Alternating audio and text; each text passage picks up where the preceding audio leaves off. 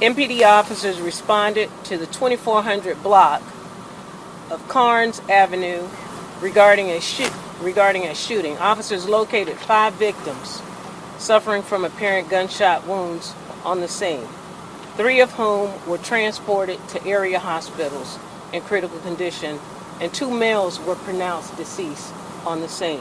This was a block party in the Orange Mound Park that was occurring, as far as we know, without a permit. There were approximately 200 to 300 people in attendance at this event. In light of recent events, we stand together to denounce these senseless acts of violence in our community. We are working tirelessly tonight to identify the individuals who were involved in this shooting.